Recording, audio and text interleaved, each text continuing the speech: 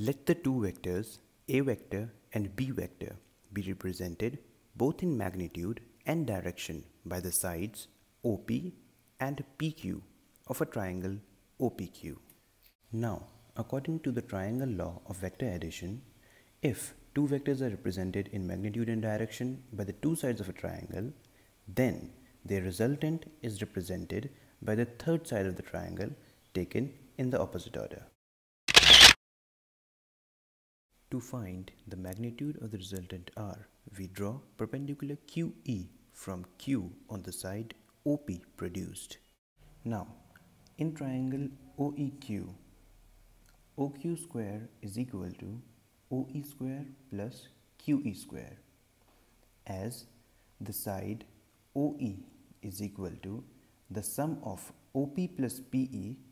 Therefore, OQ square is equal to OP plus PE whole square plus QE square. Therefore, doing the A plus B whole square expansion, we get this as our first equation.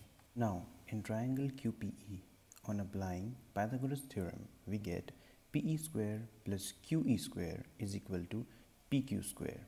This will be our second equation. In the same triangle, cos theta is equal to PE upon PQ, where PE is the base and hypotenuse is PQ. Therefore, PE is equal to PQ cos theta.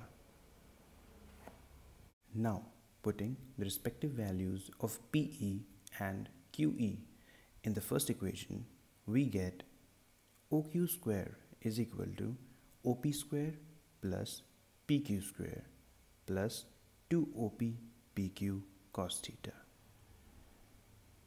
where OQ is R, OP is A, and PQ is represented by B vector.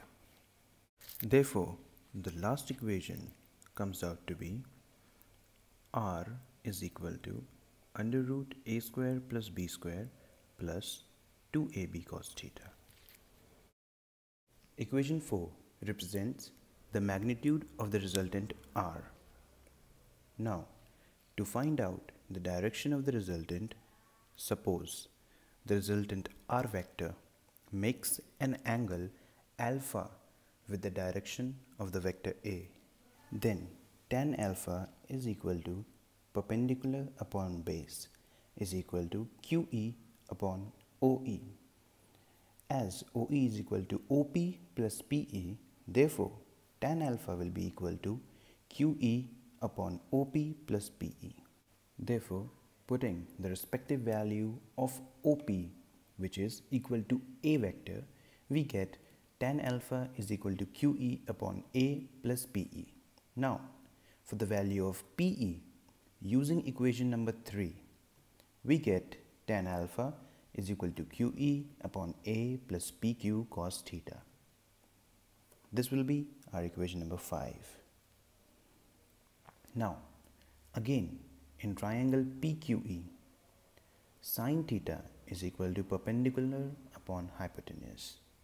Therefore, sin theta is equal to QE upon PQ, giving us QE is equal to PQ sin theta. As PQ is equal to B vector, therefore QE will be equal to B sin theta. Mark it as 6. Therefore, using equation 6 in 5, we get a final expression as tan alpha is equal to B sin theta upon A plus B cos theta.